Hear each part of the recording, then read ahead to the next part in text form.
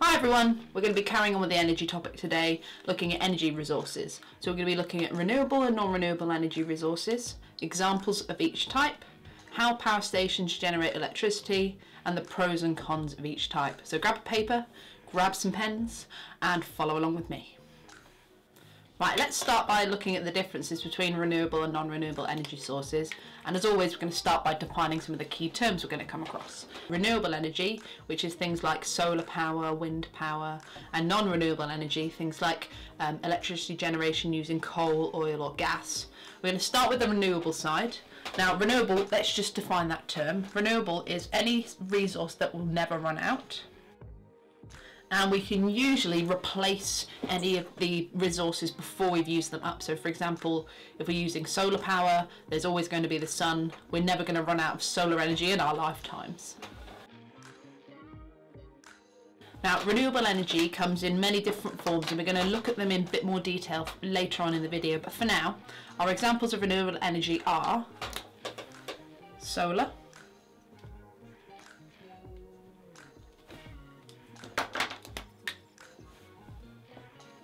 wind,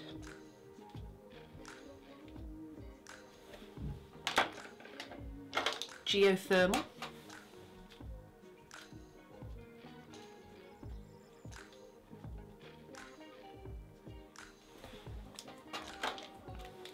tidal and wave power, biofuel, and hydroelectric. When we look at non-renewable resources then, this means that they are not going to be renewed, so they are finite. That means that they will run out eventually. And one of the problems with many of the non-renewable resources like coal or oil is they take so long to form. If you didn't know, the oil that we use to make petrol is made from the undecomposed, the sort of not rotted remains of plankton and plants and dinosaurs, other animals from millions of years ago. So you're actually running your car on dead dinosaur juice.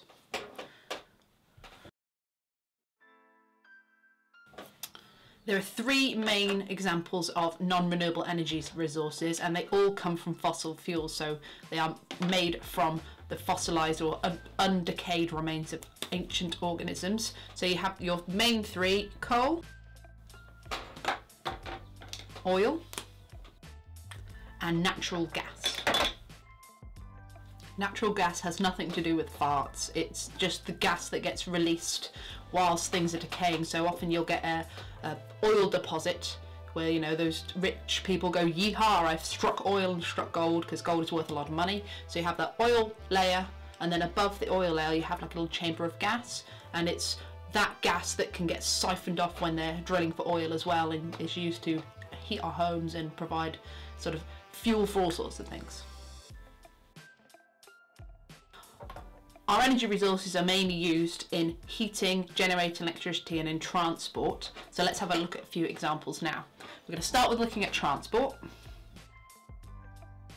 So for example, if we're looking at renewable energy, there aren't that many options currently. I mean, there are more electric cars being built than ever before, thanks to the work of Tesla and other companies. But you can actually generate something called biofuel, as we mentioned here. Biofuel is just made from plant material and animal poo, animal dung, and when that is rotted, it releases a lot of gas, and that gas can be used in powering cars or mixed with diesel, etc., to make fuel. You can also use biofuel to heat homes, but we'll look at that in a second. Most of our energy resources that are used for heating are non-renewable. Now, crude oil, that big gloopy, fat, thick black stuff that you see, is broken down by a process called cracking to make lots of different fuels. So oil itself, which is our non-renewable resource, can be used to make petrol and diesel, and those can be used to power our cars. Energy resources can also be used for heating our homes. And again, we can use a mixture of non-renewable and renewable resources to do this.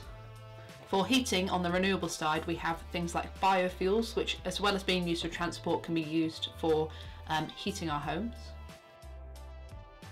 You can also use from the renewable side geothermal energy, which we'll look at in a minute, but that is just using the heat from rocks underneath the Earth's surface, sort of nearer to that magma layer, that is used to either heat homes directly or is used to heat water, which is used to drive turbines to generate electricity. Another renewable energy resource you can use for heating is solar heaters. And on the non-renewable side for heating, you can use lots of fossil fuels. So you can have gas boilers that heat your home, or you can have oil burners as well, oil radiators. So that's, in a nutshell, our main overview of our renewable resources, our non-renewable resources, and how each type of resource can be used generally. What we're going to look at now is how non-renewable energy can generate electricity in a bit more detail. So I'd grab a new bit of paper and make this diagram nice and big. Right, let's have a look at thermal power stations.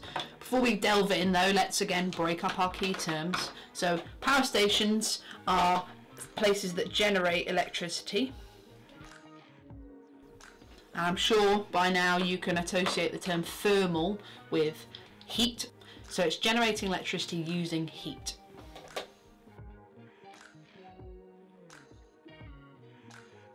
There are a number of ways that you can generate the heat needed to do this sort of electricity generation. You have non-renewable resources such as coal or gas.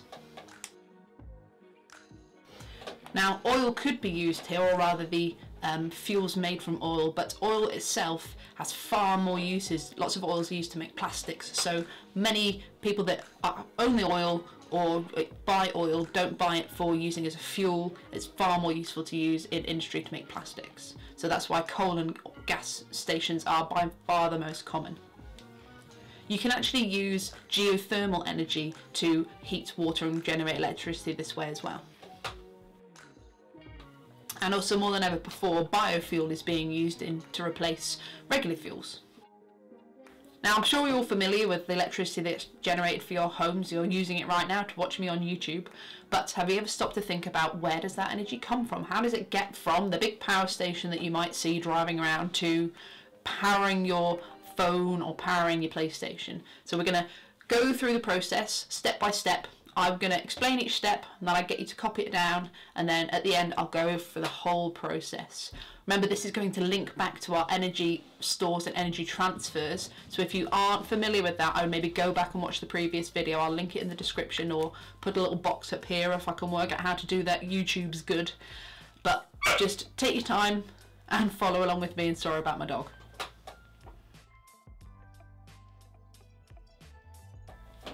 Okay, we're going to start with our furnace. This is where your fuel, so your biofuel or your coal or your gas, is burned to generate lots of heat. That heat is used to heat up water that are put in pipes that go through the furnace to generate steam.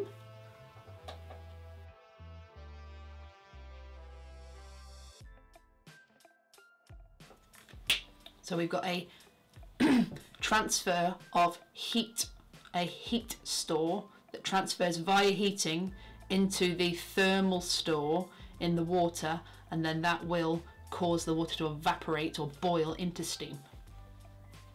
The next stop of this steam is into a very large turbine.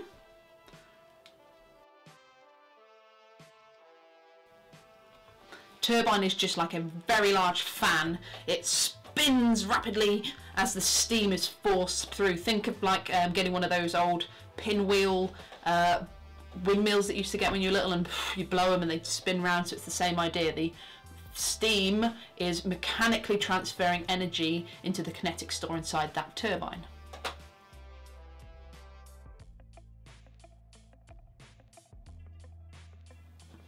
What happens then is that spinning turbine spins a core of metal inside a magnet which generates electricity. We'll look at how electromagnets and electromagnetic generation works in a future topic, but for now the turbine spins, and that spins the generator, and that causes an electrical transfer of energy, and that will go to a battery for storage, or it will go directly to the power lines to your house.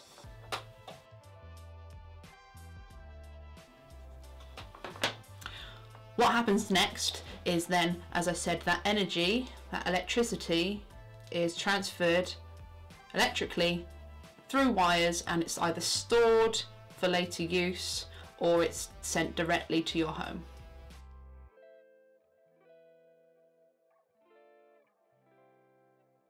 Now, the electricity that's generated by a power station is far too high to power anything in your house. If you tried to plug a phone charger, for example, or your phone directly into the power coming out of a power station, it would explode. So often you have things called transformers which bring the charge down, or bring the voltage down, so it's not going to damage anything. Now we're nearly done. We just need to talk about what happens to this excess steam. So the steam that drives the turbine is going to cool eventually, and when it cools it will condense back into water. That steam and water gets collected and it runs through into very large cooling towers.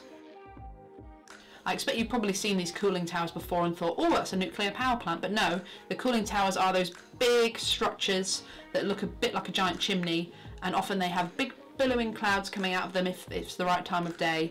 These aren't nuclear power plants, these are actually cooling towers. So this takes that steam coming out of the turbine and makes sure everything condenses back into water, and that water can be used and recycled again. And that is how electricity is generated. As all good scientists do, we need to link back our previous knowledge on energy stores and energy transfers to this idea of a power station generating electricity. So what I'm going to do is I'm going to draw a series of boxes for all the stores and a series of squiggly arrows for all the transfers, and then we'll talk through them one by one.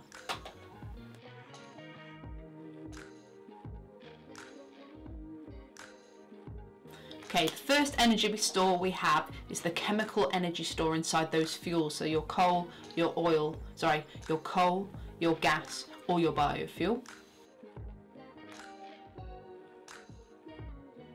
That chemical energy store is depleted, it's emptied as that energy is transferred through heating into the thermal store in the water that's getting warmed up.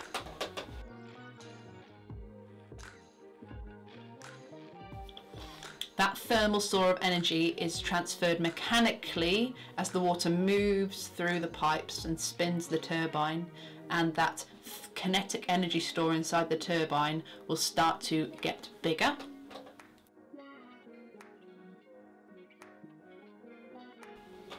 As that turbine spins, it's also spinning that generator, so the energy is going to be transferred mechanically from the kinetic store in the turbine into the kinetic store inside the generator.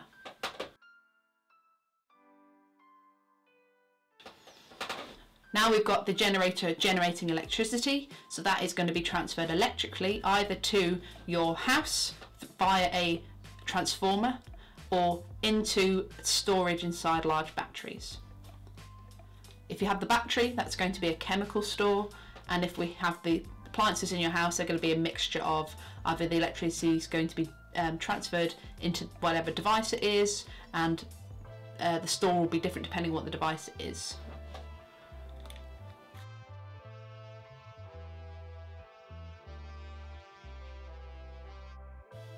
So going through it one more time, we've got a chemical store inside of the fuels that's transferred via heating to the thermal store inside the water. The water is heated and turns into steam, and that transfers energy mechanically as it's spinning, so it's moving through the pipes and spinning the turbine. That fills up the turbine's kinetic store so it can move and spin. When it spins, that's going to mechanically transfer energy into the generator.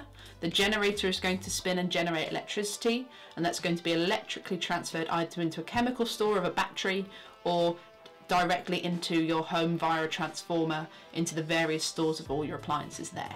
That's it for part one, where we've covered the different types of energy resources, so renewable overview, a overview of non-renewable. We've looked at how thermal energy is generated in a power plant, and we've looked at the stores and transfers within.